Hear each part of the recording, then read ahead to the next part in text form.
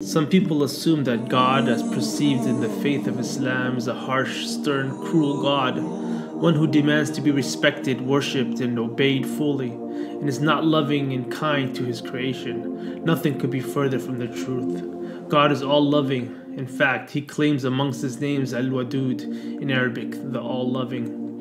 The love of God in the Quran is expressed and emphasized many times throughout his book. The entire universe and everything it contains are proof of Allah's love for his creation. He provided endless variety of foods, a vast array of lands and wildfire, the sun, the moon, the stars, family, offspring, and much more.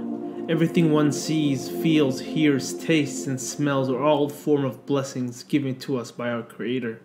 He didn't have to do this, but he chose to bestow these blessings upon us.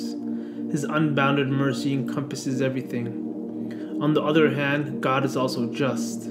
Hence, evildoers and sinners must be held accountable for their actions. God is holy, righteous, and fair. If he didn't impose a punishment for evil, he would be allowing that evil to exist without consequences. Since God cannot let that happen, his justice requires that a proper punishment be incurred and executed for evil sins.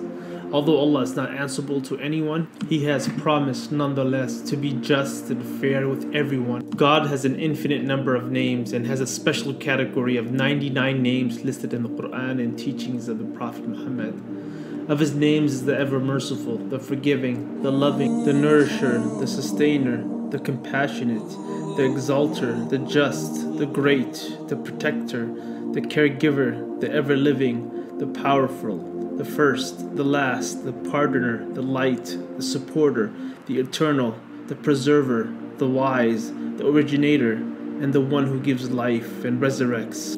God has perfect attributes. He has limitless and infinite hearing, vision, mercy, love. God is very near.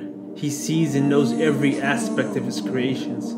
He hears every word that is uttered. He is knowledgeable of one's inner thoughts. God knows all our dreams, secrets, desires, and wishes. Nothing is hidden from him.